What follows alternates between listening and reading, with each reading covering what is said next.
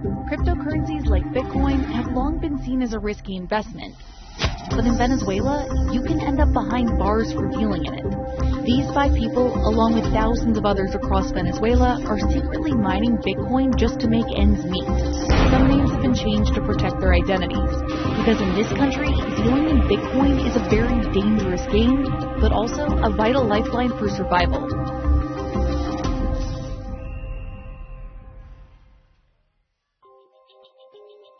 Venezuela was once the richest country in South America, but now it's a country in crisis. It has the highest inflation rate in the world, and its currency is in freefall. Food and basic necessities are scarce. People are rationing toothpaste and toilet paper. There's even reports of hungry Venezuelans killing flamingos and anteaters for food. The IMF reported prices in Venezuela rose 470% last year and projects more than 1,100% for this year. Against this backdrop, cash-strapped locals have been turning to mining cryptocurrency just to get by. In the cryptocurrency world, mining is essentially bookkeeping for digital transactions. When someone mines, they earn digital currency as a payment for their efforts. It's been a lifeline for people like this man, who goes by the nickname Brother. He initially got into mining because his $43 a month government job wasn't enough to support the baby girl he and his wife had on the way. The 29-year-old started mining by secretly using computers in his government office, and only agreed to talk to CNBC under anonymity.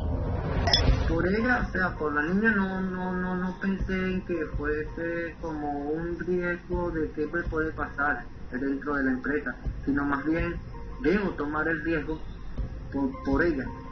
Debo hacerlo por ella. Brother's story is a familiar one. David Fernando Lopez has since fled Venezuela, but he once ran a Bitcoin mining farm. He was 40 years old and didn't have a job. Mining was the one thing that could take him out of poverty. You have to feed a family with one either rig. It's a fact. People are doing it. Yes, a lot of people. A lot. Andrea Perez works 3 jobs, yet mining Bitcoin represents roughly 80% of her income.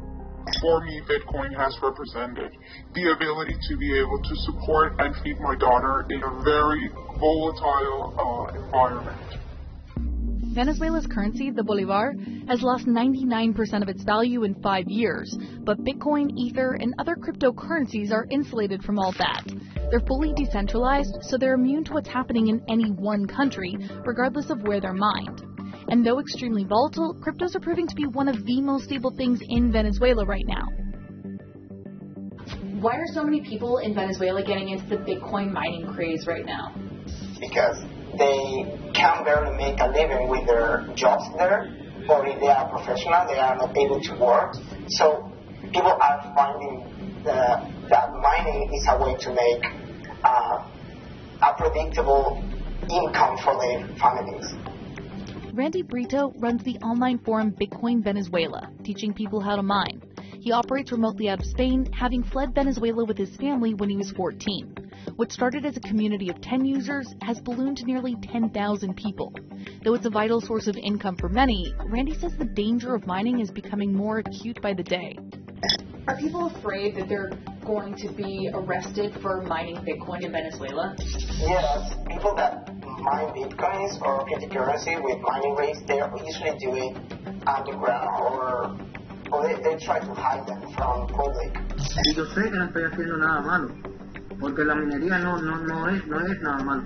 Solamente que este gobierno es tan corrupto que a las personas que han agarrado les ponen cosas que X para quitarle sus aparatos, pero no es porque estemos haciendo algo malo, no es.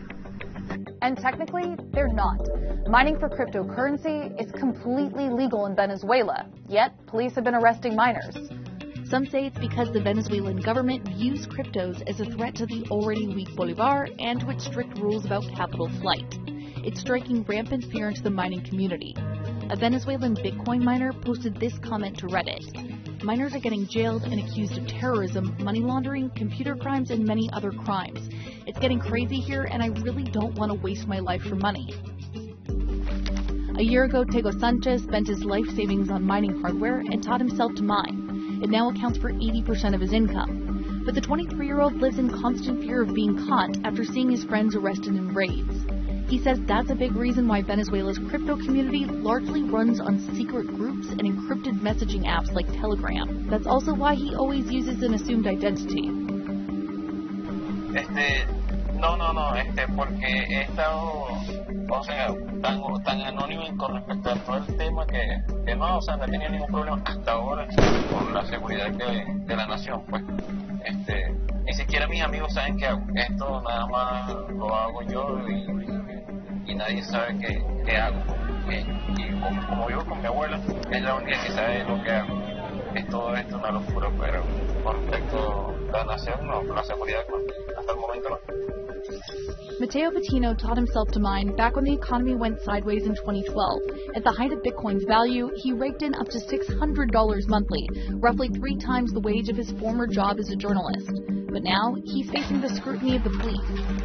Yeah, I was actually approached by the authorities, by the political police here, just calling me. They started to ask questions about why I was having so much power from my house. This is one way authorities track down miners. Venezuela has heavily state-subsidized electricity. That keeps the price low, which is huge because mining for cryptos takes up a whole lot of electrical power. But it also means police monitor power consumption all across the country. And when they see that somebody is using too much of it, they go after them. That's why many arrests of miners are on charges of internet fraud and electricity theft. One arrest claimed a miner was endangering the stability of the town's electrical service. When asked about the crackdown on miners, a detective from the National Police told CNBC that in many cases, suspects were exploiting resources without documentation. And it is a real concern. The country is facing a nationwide electricity crisis. It's resulted in power cuts and even a couple-month stretch of mandatory 2-day work weeks for public employees. That's why Brother not only protects his online identity, he also conceals his electrical footprint.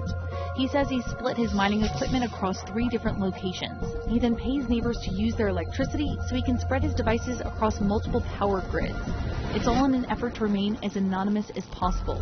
But even when you take these kinds of precautions, Mateo says mining for Bitcoin in particular is a major gamble. Mining Bitcoin became something out of a spy movie because miners were getting arrested on false charges. Many Bitcoin miners are being prosecuted. Many they're scared, they're paranoid, and the fact that in December 2016 there were several raids across the country from the political police, the intelligence officers here in Venezuela. A lot of people started to get scared. Some of the miners we spoke to say it's simple. If you're too good at mining, you become the target of extortion by government officials. They say that if you don't pay up, you're rounded up in raids by the Sabine. Now that's the acronym given to the country's secret police. David ultimately had to get out of the business entirely for his own safety. This country is really corrupt, so if I show everyone I have a big installation, somebody's gonna try to bribe me or try to rob me. It's like this country is like this. 99% of David's net worth is still invested in Bitcoin, but now he trades the cryptocurrency and watches as a bystander as the danger of mining grows. So you said that mining for Bitcoin makes you a honeypot for cops. Have you ever been targeted by the police?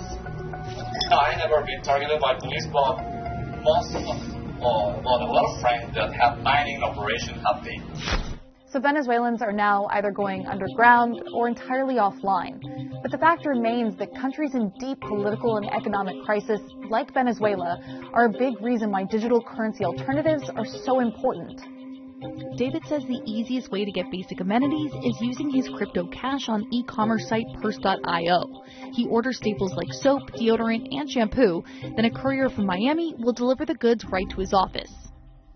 Joe Lubin is the co-founder of cryptocurrency Ethereum. He argues that in challenging conditions where natural currencies are spiraling out of control, cryptos are integral to survival.